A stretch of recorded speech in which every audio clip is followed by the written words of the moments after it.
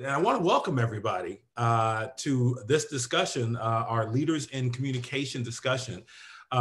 We, in these discussion series, what we do is we hear from prominent media leaders, people of color who are at the center of important discussions when it comes to mass media, important discussions in terms of their leadership positions and their path.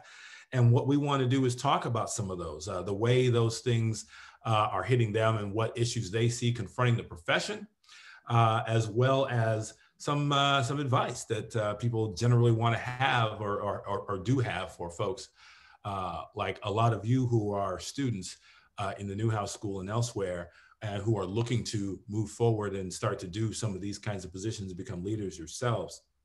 And so as you can see, Jonathan Capehart is here with us with what is clearly one of the best backgrounds I think exists in Zoom land. It's really marvelous. But a little bit about Jonathan, in case you don't know, and many of you do, I know. He's had a 30-year career in journalism and politics, and often at the crossroads of those things. He is now the opinion columnist for the Washington Post.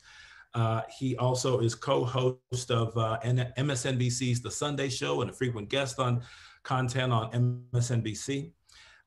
He has done a number of things previous to that. He reported for the New York Daily News. He worked for Bloomberg, took a little detour from Bloomberg to write speeches for Michael Bloomberg during his run for mayor of New York. And so a tremendous career for a lot of reasons. And of course, a lot of accolades, including the fact that he is a winner of the Pulitzer Prize for editorial writing. He's also hosting a podcast, so he's up with the stuff that you young folks are doing. It's called Cape Up with John Capehart. Episodes drop on Tuesdays. And please have a look where you get your podcasts, as they like to say.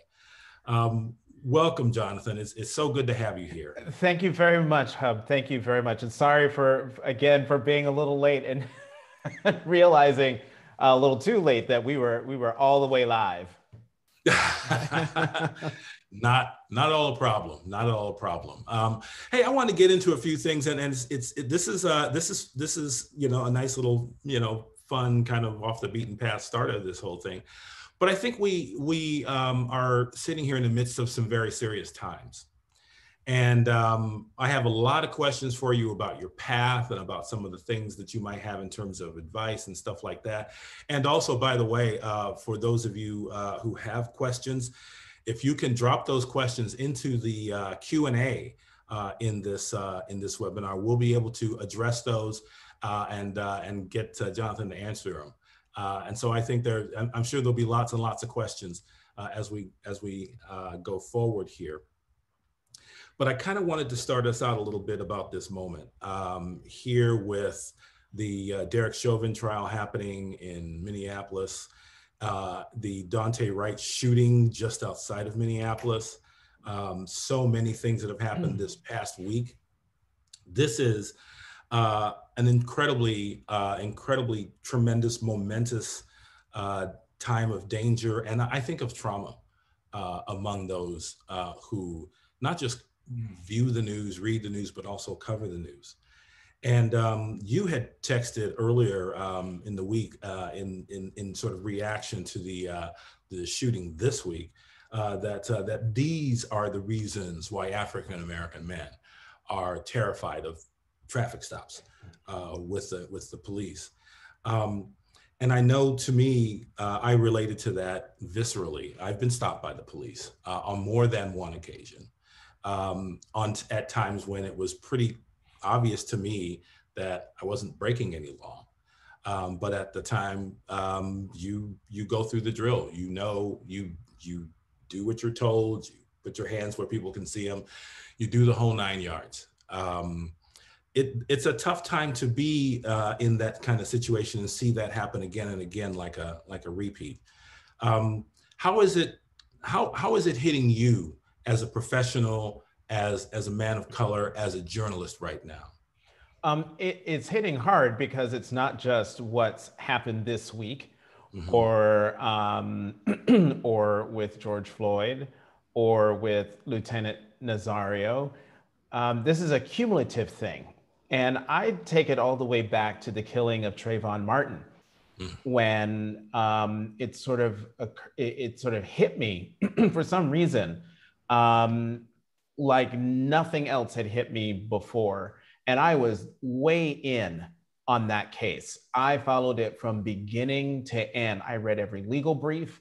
I even read the autopsy report. I followed everything. And I remember writing a piece, the very first piece I wrote, where I think the opening line was, one of the hard parts of being African American is carrying the weight of other people's suspicions.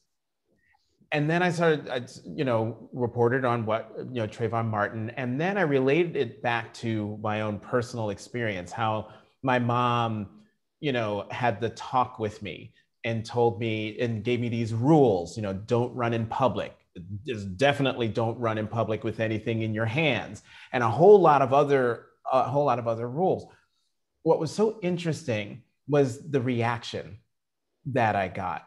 African Americans on Twitter and on Facebook and in my inbox were flooding me with, I had the same talk and here is what I was taught. But what was really interesting was the reaction I got from white people, particularly white colleagues, who could not wrap their heads around the fact that this kind of conversation was happening in Black households. I had one MSNBC colleague, tears in her eyes, who said, it never would occur to me in a million years to have a conversation with my 16-year-old that your mother had to have with you, or with, my colleagues would have to have with their kids. And it broke her heart.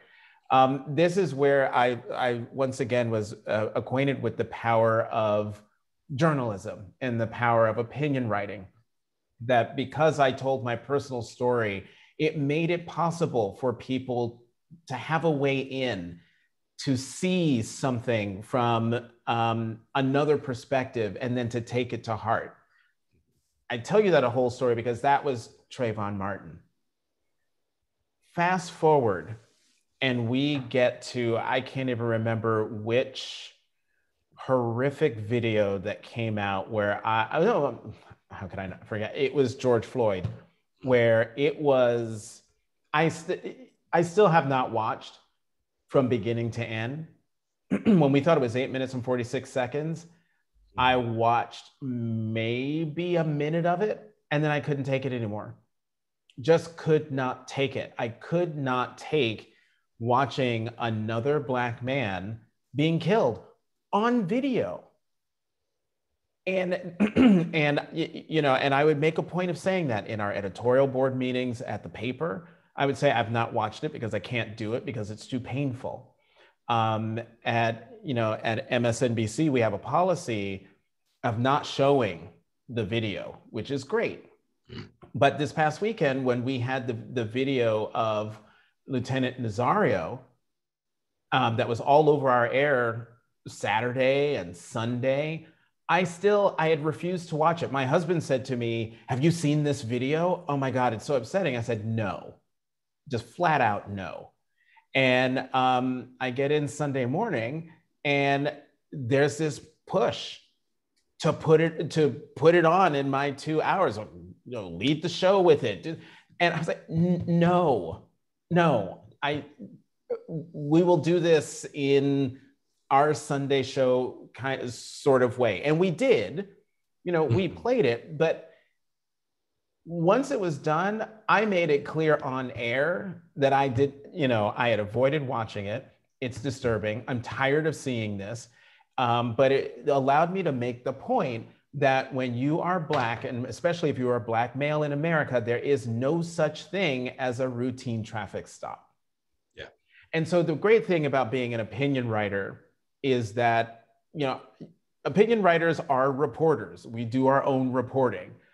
We have the freedom and the privilege of being able to say what we think about what we've reported. And so, it's hard. It gets to be very difficult. And thankfully, I've gotten to a point in my career where I can take a step back and say, you know, nope, not this time. Nope, don't want to talk about it. Nope, don't want to touch it. Particularly in my writings, on my writing side. On the show side, it's a little bit different. But, you know, given the videos that we've seen, the 4 years of Trump, it was just sort of, you know what, I need some self-care. Mm-hmm. And so what I'm going to do is do the crossword puzzle and watch Casino Royale for the 500th time. Is that a favorite movie, Casino Royale? Oh, yeah. Yeah. All the Daniel Craig 007s, those are the best, except for Quantum of Solace. Not so good. Okay. Not so much. Gotcha. No, I hear you. I mean, I think that we especially in journalism, I mean, the first few lessons that you learn, I think, as a new journalist, as a young journalist, are about dealing with trauma. It's somebody else's trauma. You walk up, and oftentimes you're doing a story, and it's the worst day of somebody's life, and there you are. And so these things are a big part of it, and that can be something that you would absorb, that we all can absorb. But when it's striking you so personally, that you can be a part of the story almost. You could be on your way to that type of story and get pulled over, and then you are part of that story. And it's a special. It's a very difficult place to be. Talk to me about what you would say to a younger version of yourself just starting out in journalism and dealing with these kinds of things. I would probably tell myself and tell the younger versions of me who are probably watching is to be mindful of the impact these stories might be having on you. And to be honest with yourself and with your employers, with your editors, with your professors, and say, you know, I just need a minute, or I need to talk to somebody about this, or I just can't do it right now. And I say that all within the confines of the profession. I mean, you can't just go to your editor or, you know, your bosses and say, well, I don't feel like covering this. That's not going to work. But if you are physically having a physical reaction to having to report on something that strikes close to home, I would hope that whoever you're reporting will be empathetic enough to say, you know what, my reporter needs some time, and we will find a way to get the reporting on this. Because in the end, yeah, sure, the story is important, but the reporter reporting the story that gets on the air, that gets into print somehow, that person is actually more important. Because if you burn yourself out, then that's a loss for the profession. That's a loss for your publication. That's a loss for your broadcast or podcast or untold number of platforms that are out there now that weren't out there when I was breaking into the business. So self-care, I think, would be the number one thing. There are no rewards and no awards for toughing it out and then collapsing. They just aren't. They just aren't. And so find yourself an editor, find yourself a news manager, a news director who understands the importance of that as well is a good way going forward. Mm-hmm. Yeah. Let's talk a little bit about this moment. Let's talk a little bit about where we are at the crossroads of this difficult trial going on in Minnesota, and yet and still things are still happening again and again and again. And I think that we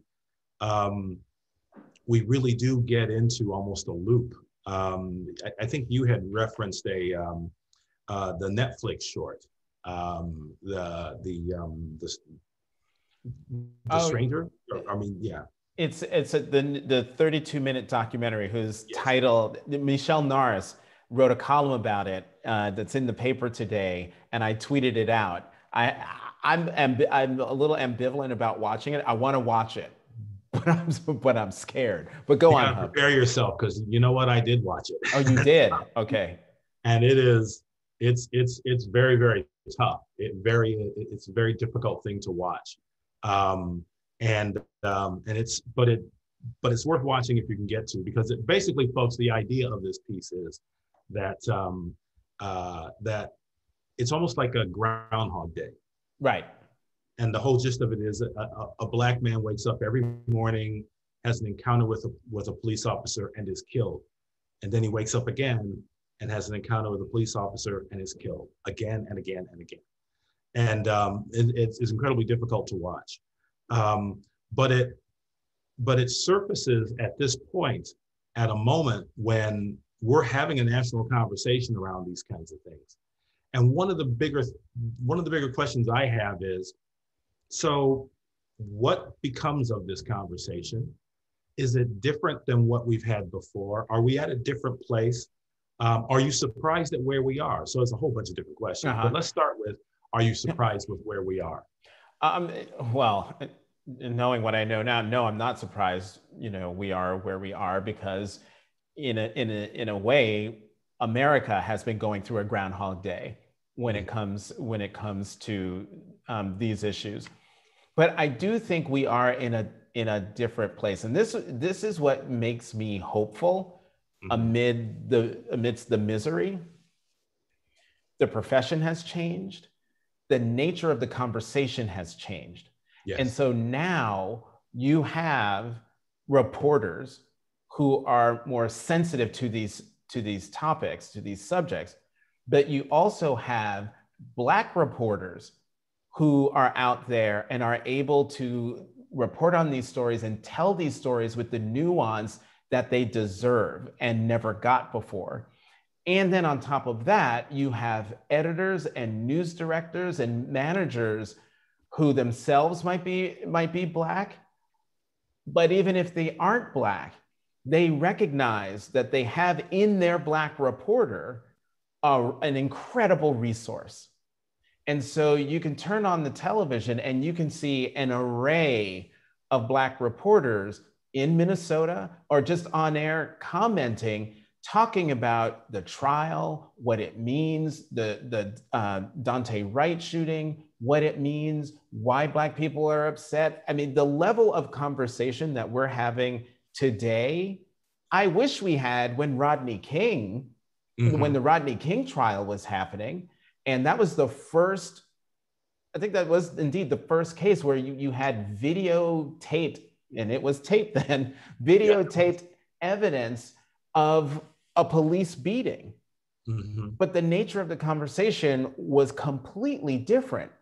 Even if the arguments in court seemed to be about the same, but the conversation in the country on television among the reporters who were reporting on the story is completely different. It's much more nuanced. It's much more knowing. That's not to say that the reporting is perfect, but if you were to go back 30 years and watch the coverage of the Rodney King trial and everything that happened after the trial with the riots, you would be appalled by what you saw, what you heard, and by the lack of diversity among the reporters who were reporting on it. There are voices now that we hear that we didn't get a chance to hear before. And even as we see pictures that we didn't get much of a chance to see before. I mean, the reason why we know of Rodney King is because of the video. The reason why we know so many of these is because of the ubiquity of phone camera video and all of that. So it's changed the conversation. What gives you hope in all of this? Are there things as you take a look going forward that that even in this difficult moment give you some hope? Well, I mean, what I just said before, just the nature of reporting now and the reporters who are reporting on the story, that gives me hope. But also what gives me hope is that the generation that's coming up, I mean, I just saw on Twitter, David Hogg from Parkland just turned 21. So now he's legal. He tweeted out a picture of himself having a drink, his first drink as a legal adult. That generation right there is what gives me hope. because when Parkland happened, and we talk about a Groundhog Day, talk about a loop, the number of mass shootings that have been happening in this country. And it was in Parkland, right smack really in the middle of Donald Trump being president of the United States. So we're, I mean, just down in the dumps, what's happening to us, what's happening to our country. Parkland, Marjorie Stoneman Douglas High School has the incident. And I purposely call them kids. These kids got on social media while it was happening, telling the world what was happening. And then afterwards, the level of activism that they engaged in was just awe-inspiring. And I remember sitting at my desk back in the days when we were in the office, and I'm watching television, and there's a rally with some of the Parkland kids in Tallahassee, in the state capitol, demanding action on guns, for gun safety.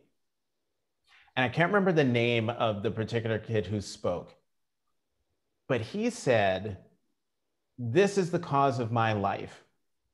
I'm gonna do everything I can to change this. I know it's going to take a long time. It's not gonna happen in 1 month, 5 months, 5 years, but it will happen in my lifetime. And I'm dedicating myself to that." Tears started streaming down out of my eyes, down my face. Why? Because here's a kid who lives in a country where he can have anything he wants or get access to anything he wants. Oh, I was reaching for my phone, on his phone. We live in an instantaneous society. And yet here's this next generation kid who has the long-term outlook to say, this answer is not going to come easily. It's going to be years down the road, but it's going to be in my lifetime. And that's when I thought, we're going to be okay. And what really impressed me by the Parkland kids is how they had such presence of mind to understand that they weren't the first to ever be involved in a mass shooting. They recognize that other kids in their generation in Chicago had been dealing with it for much longer than they had, and reached out to them and pulled them in, understood the privilege that they had, the platform that they had, and recognized that they needed to share that in order to bring attention to the kids in Chicago. That, to me, that is what gives me hope. That's a good, very good point. Very good point. I want to bring you back a little bit to those times when you were about that young, and talk a little bit about your path from those days to these days. You've had a 30-year career. You've been in journalism as a reporter, and then as an opinion columnist. How do you do that? How does that start for you? What was that like in the beginning? Well, keep in mind, with the exception of 6 months where I tried to be a news side reporter at Bloomberg News after the mayoral campaign, aside from that, my entire print journalism career has been as an opinion writer. Now, I'm going to interrupt you there, because one of the things you did say about, as we talked before, about opinion writers is you still have to be a bit of a reporter to be an opinion writer. You want to talk a little bit about that? Yeah, I mean, not a bit of a reporter. You have to be a reporter. You got to pick up the phone. You've got to call people. You've got to seek information. You've got to talk to public officials. You've got to interview them. You got to find out what's going on. And as I said before, the beauty of being an opinion writer is once you've done all that reporting and you've assembled all the facts, then you get to say, here's what I think about what I found out. And just as an aside, so one editorial I had to write on the city budget. This is in New York City. Giuliani was mayor.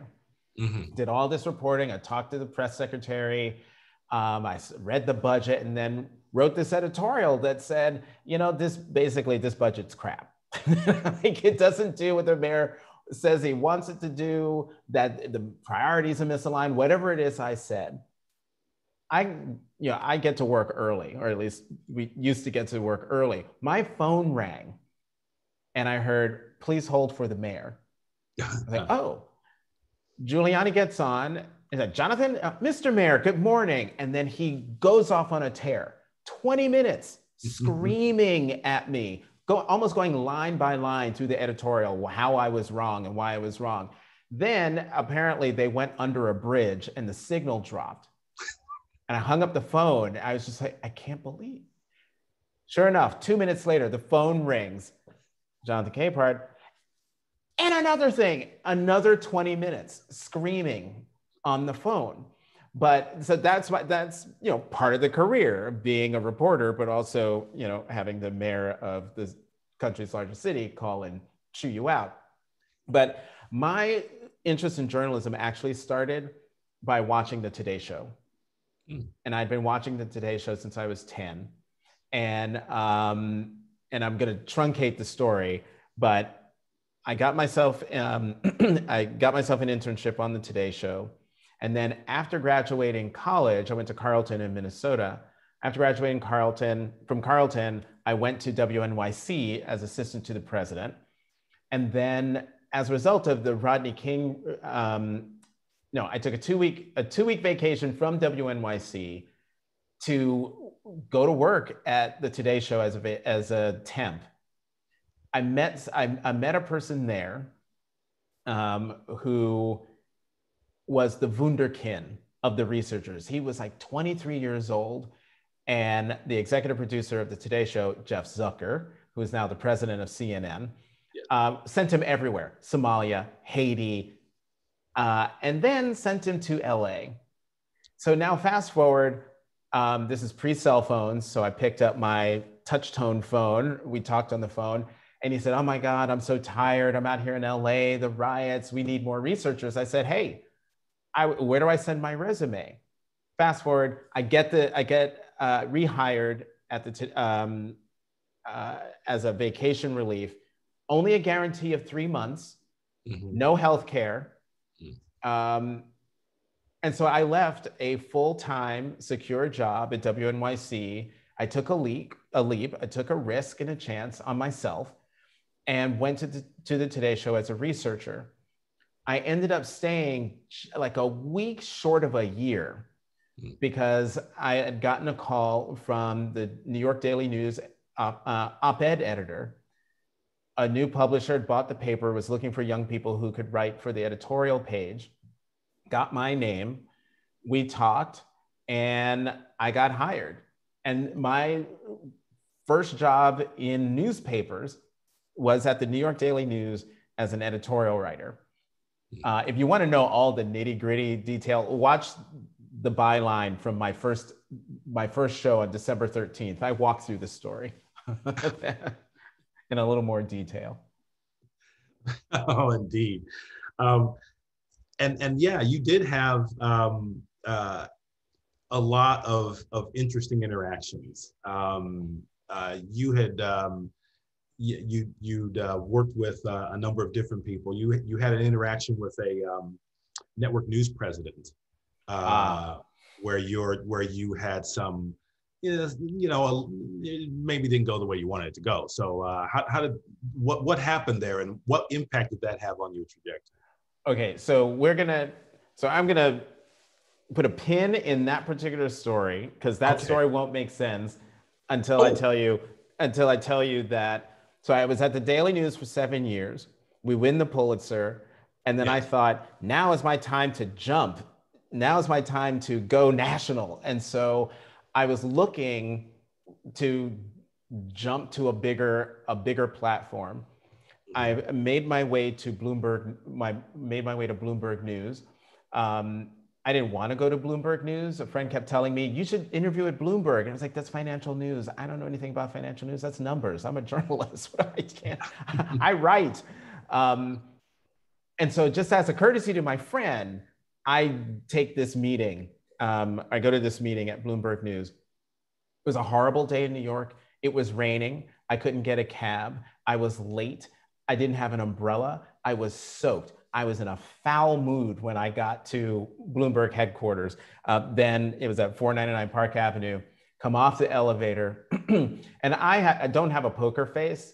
In fact, I'm an acute sufferer of RBF. And so I know he saw me, the then editor of Bloomberg saw me and was like, whoa. We sit down, he gives me a tour of Bloomberg, and then he shows me the terminal and says, okay, so what do you think? And I said, think about what? What do you think about coming to work here? I said, I don't think that's a good idea. This is financial news. I don't want to, that's not my thing. So this has been very nice, but thank you. And he got angry, justifiably so, and said to me, ask me this question. Well, what do you want to do? And he said it just like that.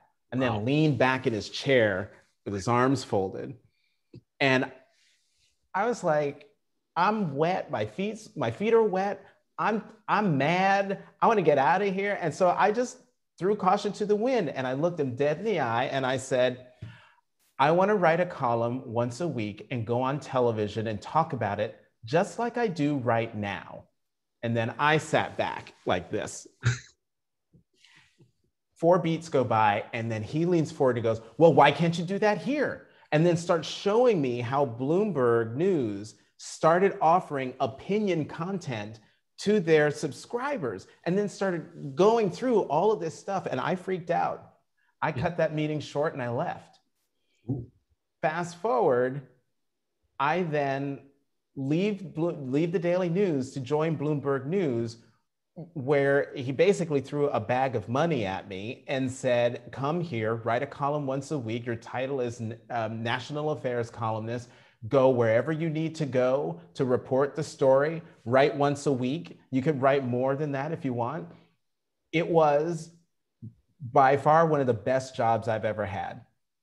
And he was true to his word. I traveled everywhere. It was fantastic. But then Mike Bloomberg decides he wants to run for mayor. And his key lieutenant, Kevin Sheekey, and I were here in Washington at inauguration. I think it was Bush's George W. Bush's first inauguration. And he's asking me all these questions. Mike's thinking of running for mayor and asking me all these questions. And I said, look, I don't know what to tell you. I've been telling you all this. And I asked, well, why are you asking me all these questions? And he said, well, I said, is Mike running for mayor? And he said, well, that's what we're hoping you'd help us with. And so I then left Bloomberg News and journalism to work on a political campaign.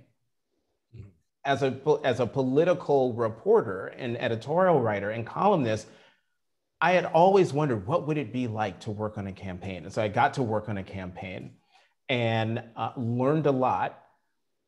But I missed journalism, especially after missing the biggest story of journalism at that time, which was the attacks of 9/11. I went back to Bloomberg News as a news side reporter, as I said, a correspondent for global poverty.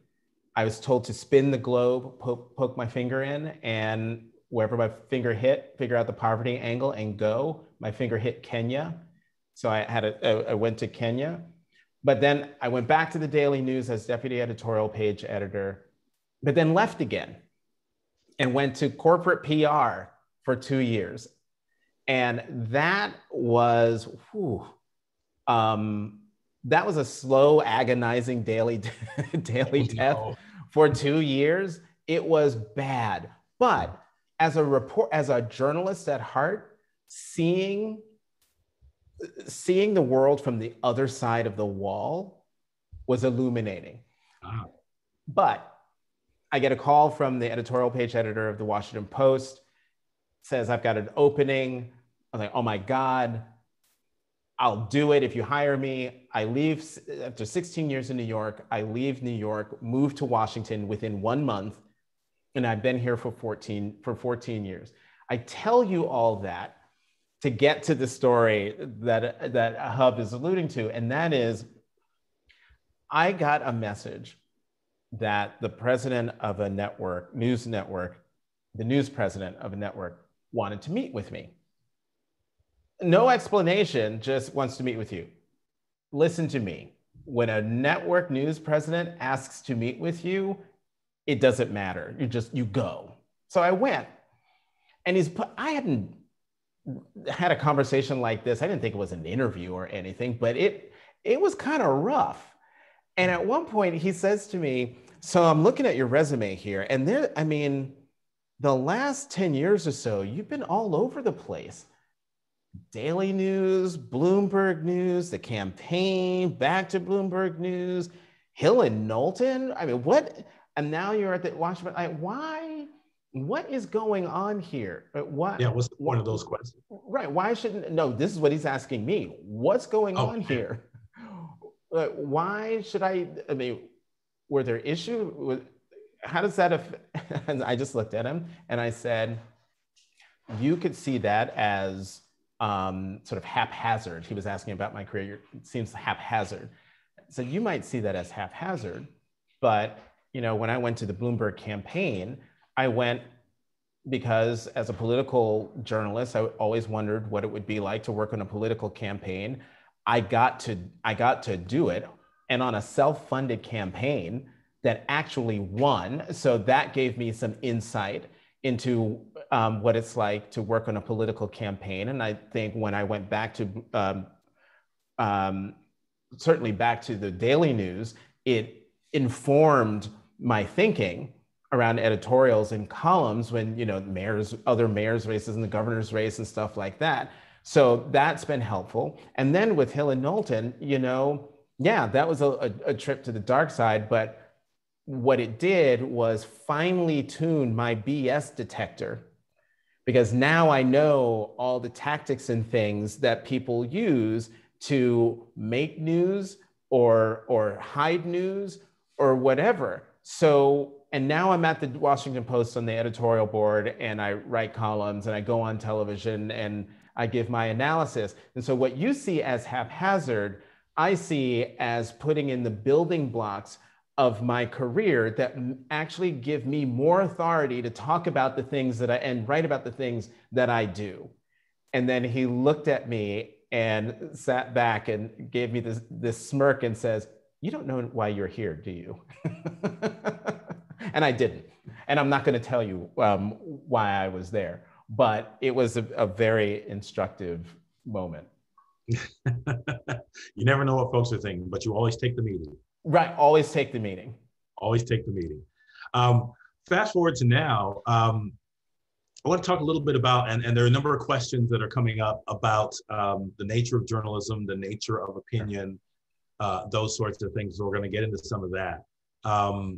What about being on an opinion network now, being part of an entire sort of opinion universe, basically, which MSNBC kind of is? What about that to you really contributes to that national discourse, and where is its place in your mind? Well, I think, especially folks, if they're watching MSNBC, and certainly if they're watching the point of view programming that comes on in prime time, or really starting at 4 o'clock with Nicole Wallace, and then on the weekends. These are folks news junkies. Yeah. Like they're either news junkies or politics junkies. So they know what's going on, but they turn to us because they want to put it into context. Why should they care about this story? Why is this story important? How does it fit into the larger story that's going on in the country?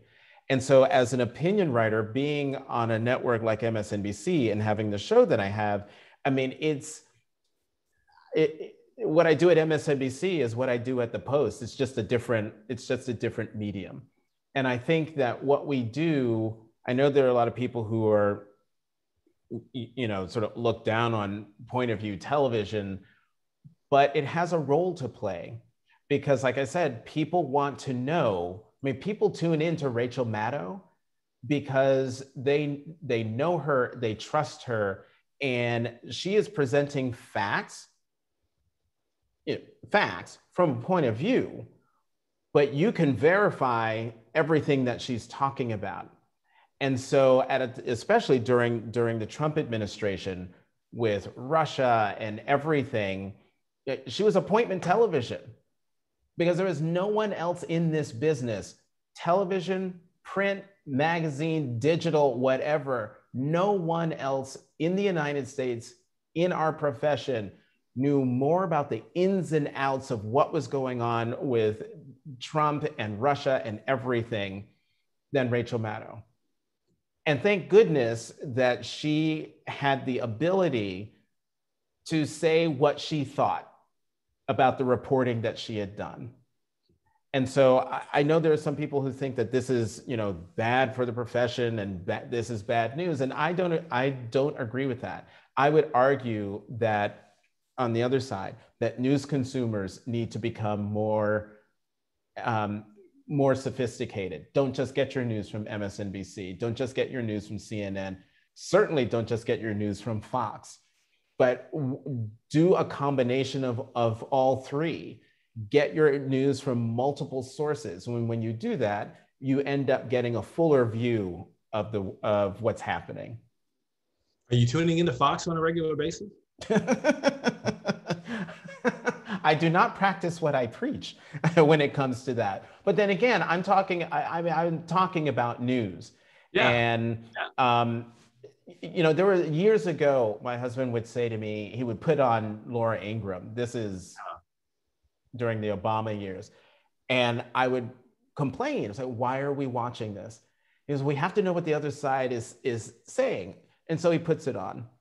I lasted about a half hour because I started yelling back at the TV because she was saying things that I knew were false because of my own reporting.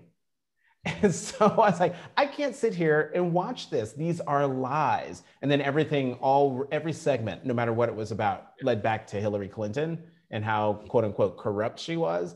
And so I thought this is of no use. So I went upstairs. All roads led to Hillary in those days, Yeah. Just pretty much all roads. Right. But that does give us the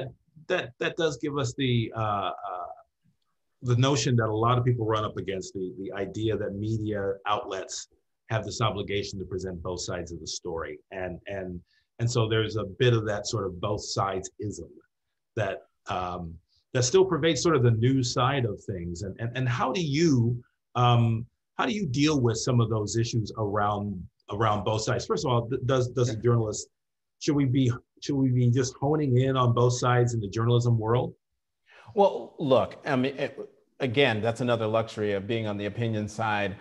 I can talk to the other side and hear them out, but in the end, I know where I stand. I think the profession had to have a hard conversation with itself during the Trump years, because both sides thing came crumbling down during the Trump years. How can you say that there are both sides to an issue when it comes to Charlottesville? Mm-hmm. How do you come down on both sides when it comes to the president of the United States being impeached? And so, or the president saying flat out lies, and how long it took the profession to actually, by his last year and a half, there were reporters on television just flat, the president lied today. Yeah. Whereas earlier in his term, there were news side reporters for whom saying the president lied was really difficult, simply because that's not what we did. Yeah. Presidents lie, but we're talking shading of the truth and stuff like that. We had a president who outright lied, and lied for seemingly no reason, and you had reporters who had to confront that, and they did. And so I think that is good for the profession, because the both sides thing, the objectivity, which I know a lot of news side reporters hold sacrosanct, and they should, but that should not be used, that objectivity should not become a blinder to what's actually happening. Like, I don't see anyone running to get the other side of the argument in the killing of George Floyd. That is actually a good thing. Or see anyone trying to run to the other side and get a quote from the Klan or the Proud Boys or the Oath Keepers to see what they have to say about the whole conversation about white supremacy. There's no need for it. Although the New York Times did that piece about the white supremacist. The white supremacist who lives next door. The white supremacist next door. Right. But, you know, thanks to social media, I mean, they got dragged and dragged hard. Yeah. But as a result of that, you know, they learned, and actually they had to be dragged a few times on some things. Mm-hmm. They learned that there's no appetite for that kind of reporting if you're not going to give the same level of reporting to, so much was written about the forgotten Trump voter, mm-hmm. but nothing really was written about, well, wait a minute, what about all those people who voted for Hillary? I mean, she did get 3 million more votes. What about them?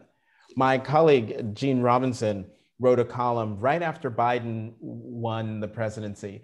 And it was a spin on that trope. And that was, if you want to understand the Biden voter, here are the things you should read. Here are the things you should know.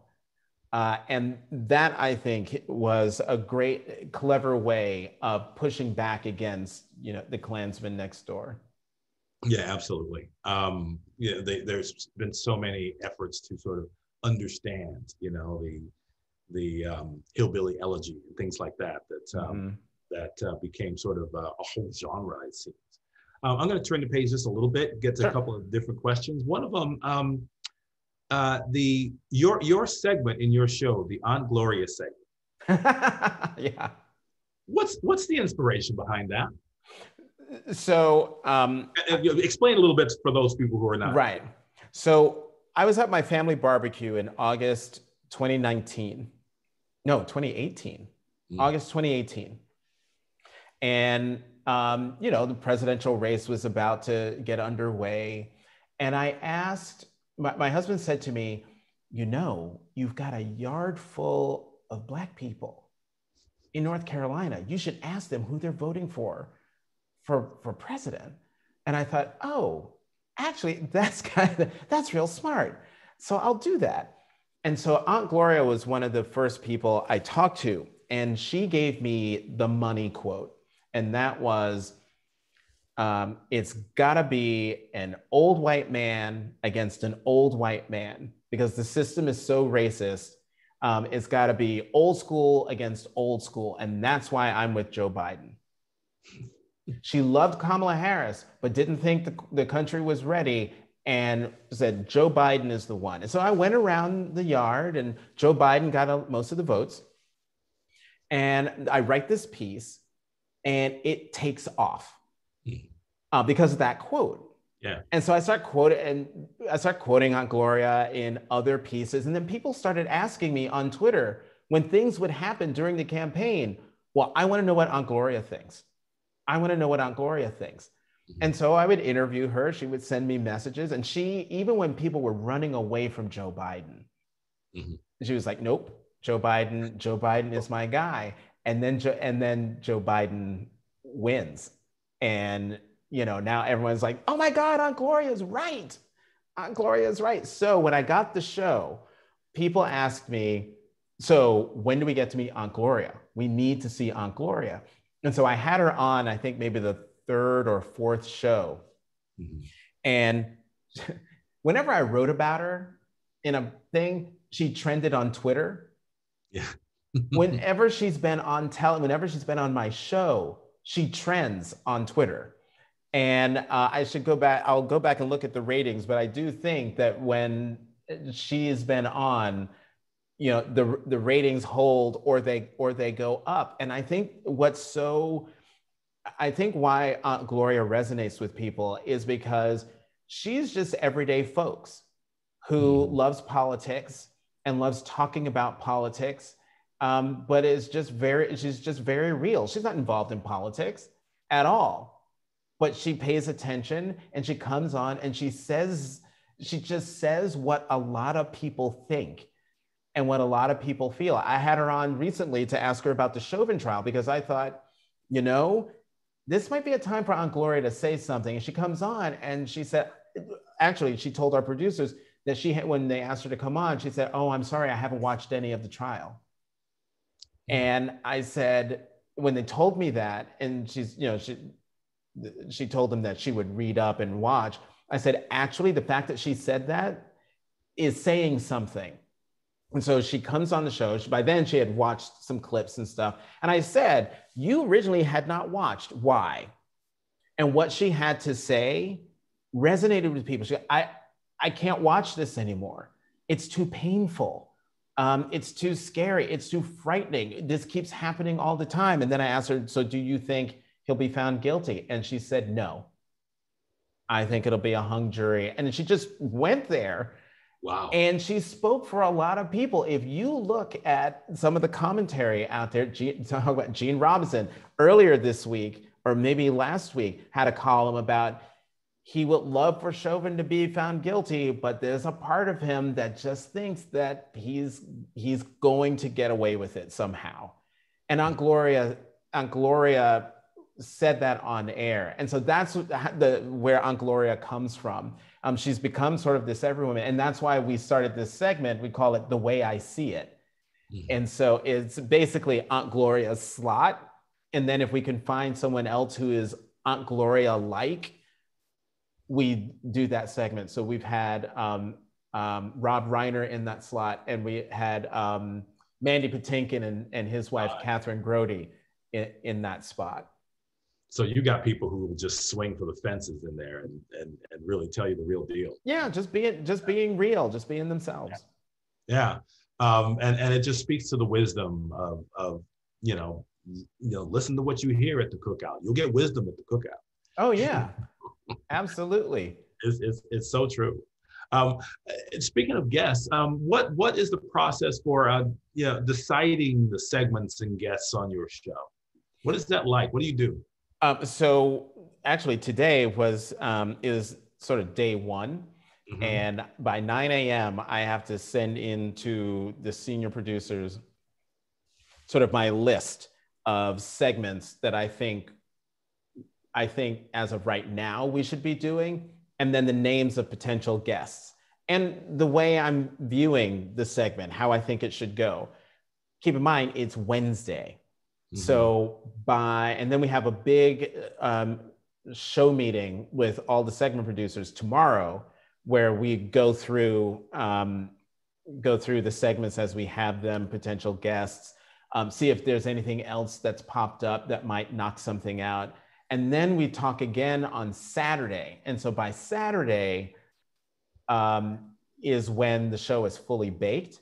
Mm-hmm. But things could happen and knock things out, or either news-wise, or we might get a big name guest and something gets knocked out. So we had scheduled a Race in America segment on this author, Rebecca Carroll, who is my podcast guest this week, but to talk about her book, Surviving the White Gaze, a memoir.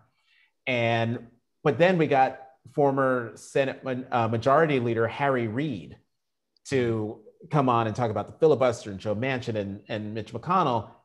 And we had to cancel Rebecca Carroll. Mm-hmm. But we're gonna have her on because she was great. And so those are the things that how those decisions are made. But the way, the Sunday show is meant to be a Sunday show. It is news. It is, those topics you would see on those other Sunday shows. And so we have to be nimble. Yeah.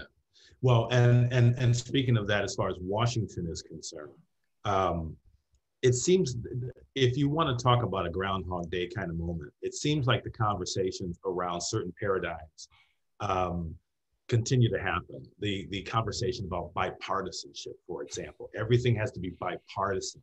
It doesn't count unless Republicans are in on it. if you're a Democrat, or, and basically only if you're a Democrat, because I don't ever hear the Republicans talking about that, quite frankly. Right. No, they don't. And so, how do journalists break out of this sort of thing? Because right now, that inside the Beltway, and you are inside the Beltway, this inside the Beltway kind of way of looking at things is so much about that process and not as much about results. What do you say about those kinds of things? Well, yeah, I mean, you are not alone. I get frustrated sometimes by the way politics is covered, because, I mean, you say process, but it really is. A lot of reporters cover politics in Washington as if it's a sport. And in some ways it is a sport, but there are real life consequences. And so sometimes I wish that a lot of my fellow reporters could pull way back and understand that, one, bipartisanship to Republicans means that the Democratic president must meet with us, take our ideas, and accept them whole. Otherwise, we are not going to support what he's doing. And when that happened with the American Rescue Plan, Republicans complained, oh, that was just for show. He didn't listen to us. And yet, he was just elected president of the United States. He met with you. You came in with a plan that was half of what he was proposing. He didn't like it. He has a mandate from the American people. He decided to go his own way. Mm-hmm. And I mean, that's politics. And yet in a lot of the coverage, you don't get that second part, which is the man who was just elected by the American people with a popular vote majority and the most votes ever cast for anyone running for president has decided to go this way. The other thing that I think that the Biden administration has actually been very smart about, they've redefined partisanship. Partisanship is not just, oh, we've worked with Republicans. Bipartisanship is, well, do Republicans in the country like it?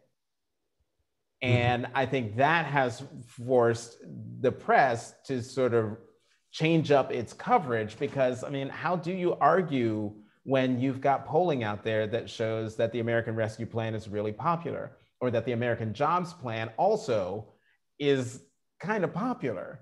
Right. So yeah, there's a lot of there's some aspects of the Beltway sort of political sports press that drives me nuts. And it could stand to be a bit more, it could stand to be more, a little more substantive. Yeah. You know, we have a lot of folks who want to do sports at the Newhouse School. You might have heard of some of those, our history and that sort of thing. And I often tell a lot of our guys and girls who want to do sports, I often say, you know, politics is a lot like sports, except at the end, there's the end game is a lot more consequential. You know, we don't get to just debate. Stuff happens. Power is dispensed. Those sorts of things. You got to watch out for that.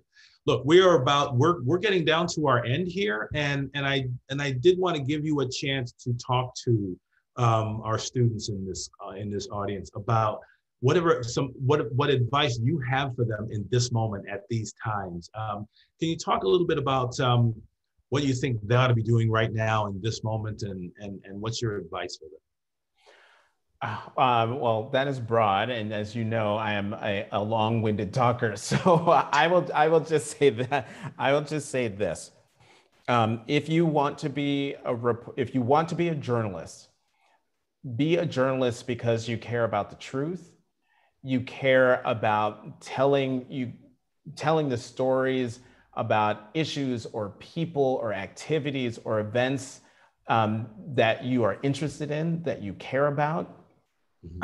Go into journalism because you want to help write the first draft of history.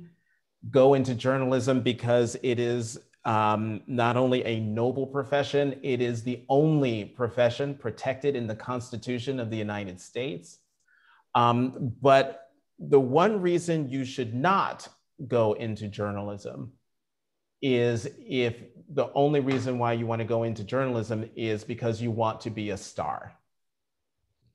There are too many people in journalism who are like that. If you want to be a star, please think about something else to do. But if what you want to do is to get down into an issue, into a community, into a topic, really learn the ins and outs of a sport or an industry or a city, a state, a nation, and being able to hold people to account, to tell stories, to help shape a national conversation because it is in your bones, then by all means, join the profession, come to journalism. It is absolutely worthwhile.